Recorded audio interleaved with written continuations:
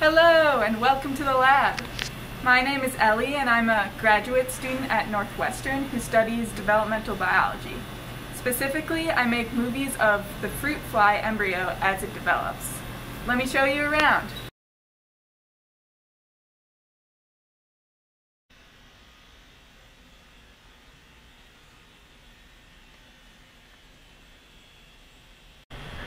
This is my lab bench, where I do most of my molecular biology. I work with DNA and perform reactions to put different pieces of DNA together and then amplify it so I have a lot of DNA at the end.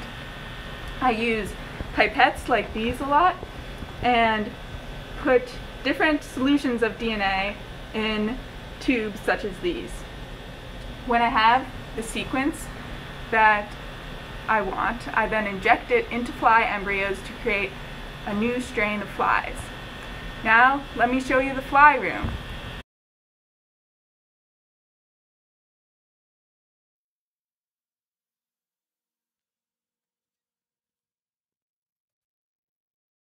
Welcome to the fly room. This is where we keep many bottles of different strains of flies, as well as hundreds of vials of different fly strains.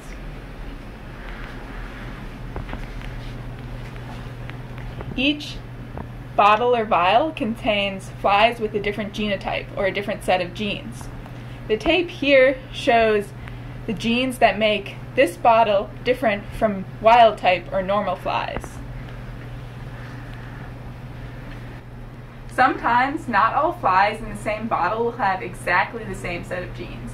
To distinguish flies from one another, we use what are called genetic markers. These can be curly wings, white eyes, or a dark body. Wild type or normal flies have straight wings, red eyes, and a lighter body. My favorite genetic marker are fluorescent eyes. Let me show you what they look like. Before I look at the flies under the microscope, I first have to make them unconscious so that they don't fly away.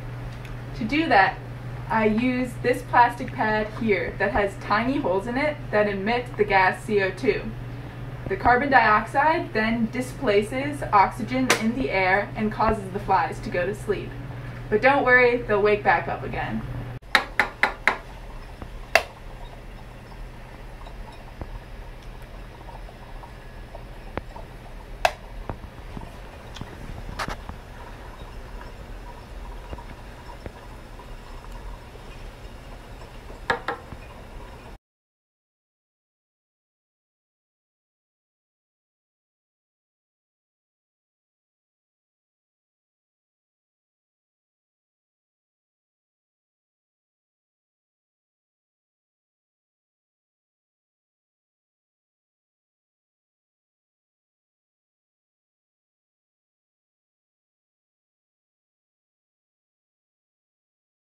A lot of my research involves watching embryos develop using a fancy microscope called a confocal microscope.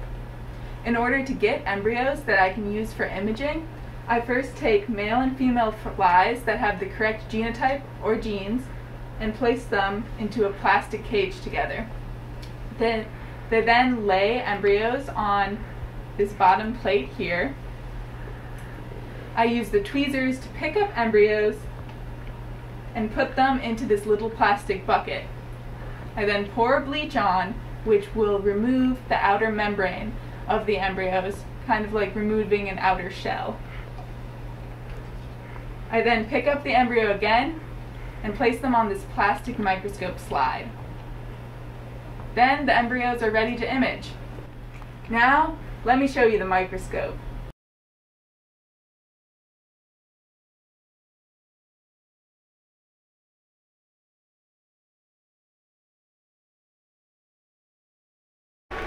Here is the confocal microscope. It gets a room all to itself because it's a very expensive and sensitive machine. To prepare the slide for the microscope, I put a drop of oil over my sample and then a drop of oil onto the lens of the microscope. I then place the microscope slide very carefully onto the microscope.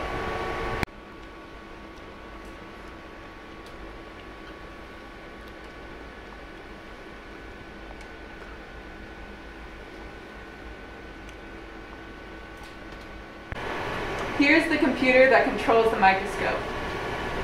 Using these bars, I can set the color of the laser that I use to scan the embryo. Down here, I can set the wavelengths of light that the detector picks up. The computer then converts the detected light into an image.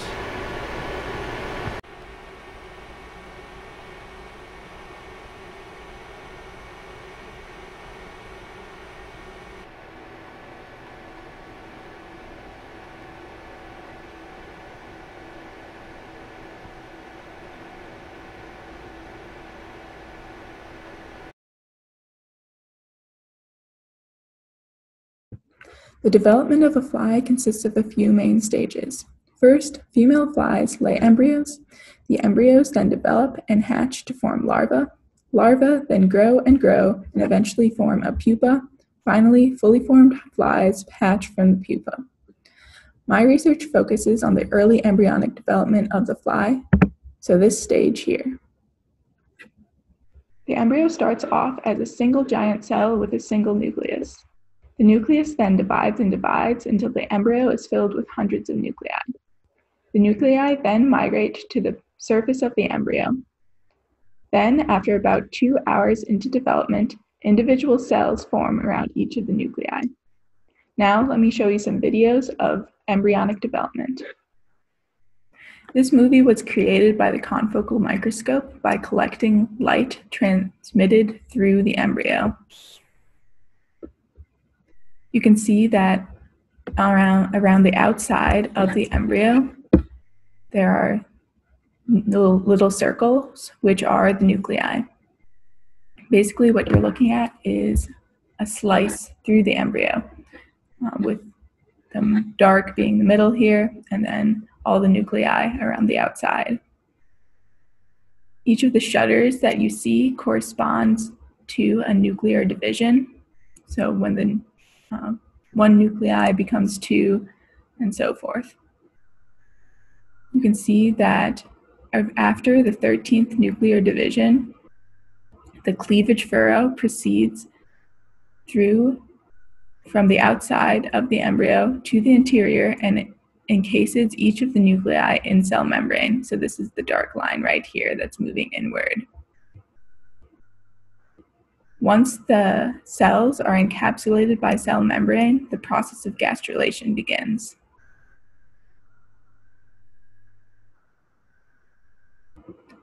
So right now, this is the process of cellularization. And now when the cells all move inward and there's this swirling process, that is the process of gastrulation. This is a fluorescence movie that was created by the confocal microscope. It is a zoomed-in portion of the surface of the embryo. The blue you see is fluorescence from fluorescent proteins inside the nuclei. This movie shows the process of nuclear division.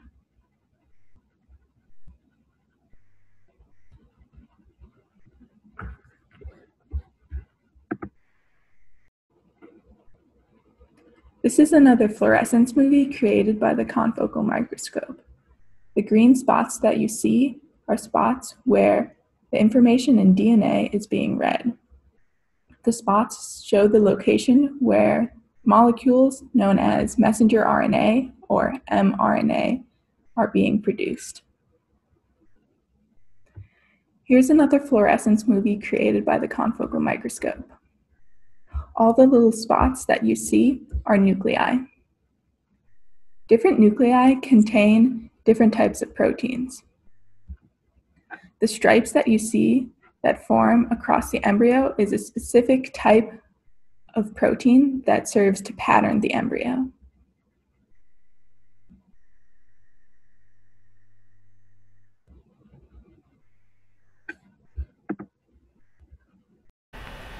Thank you for joining me in lab today. I hope you have enjoyed learning about my research.